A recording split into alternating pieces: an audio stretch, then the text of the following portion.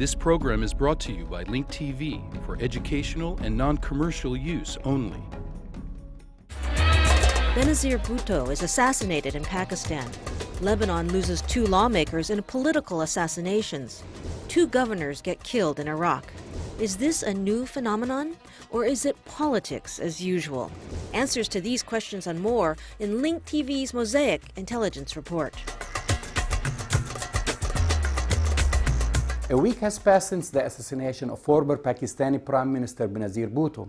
Yet questions and speculations about her death are still being raised. Who killed Benazir Bhutto?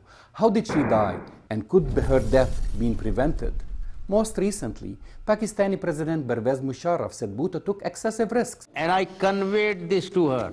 There is no complicity. Would I or the government be the maximum gainer from doing this? Or would there be someone else who would gain more? Sadly, the truth is that her violent end could have been foretold with almost near certainty. For one thing, she did not have the military security and luck that have shielded General Pervez Musharraf from several assassination attempts. With some expense and planning, Benazir Bhutto too could have made better security arrangements, but faithfully, she seemed so driven to campaign relentlessly, even to be slowed down by the first attack on her life in Karachi in October, which resulted in 150 deaths. In truth, the real significance of this latest killing is that others are sure to follow in Pakistan and other parts of the Middle East. Let's take a look at the hard facts. Just a week before Bhutto's assassination, on the day of the festival of Eid al-Adha, a suicide bomber attacked a mosque in Sharsada district. The intended victim, the former Interior Minister Aftab Sherpaw, escaped unhurt, but the blast killed more than 50 people. Last October, Sherjan Mari, a prominent Pakistani politician of the ruling Pakistan Muslim League, was shot to death. I counted at least 5 other assassination attempts in Pakistan in 2007, and I'm certain I've missed a few.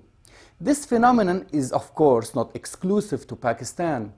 In Lebanon, a spat of politically motivated assassinations has continued since the murder of former Prime Minister Rafiq Hariri in February 2005. Lebanon lost 2 lawmakers in political assassinations last year.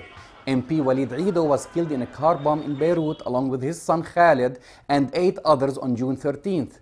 And MP Antoine Ghanem was assassinated in a bombing in Beirut's Christian neighborhood Sin al-Fil on September 19th. Not only politicians were targeted in Lebanon. Brigadier General Francois Al-Hajj, a senior commander in the Lebanese army, was killed in a bombing in Beirut suburb on December 12th.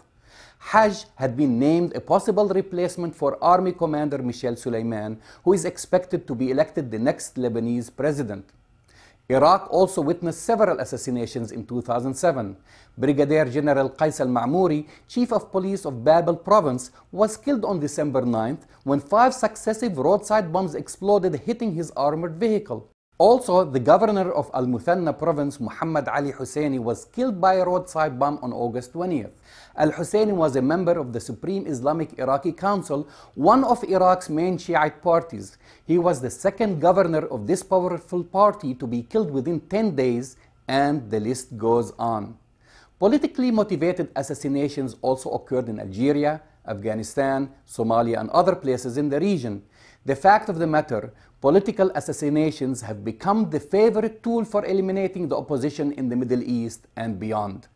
I'm Jamal Dajani for the Mosaic Intelligence Report. To learn more about this program or to share your thoughts, visit us at linktv.org/mosaic. This program was brought to you by Link TV for educational and non-commercial use only.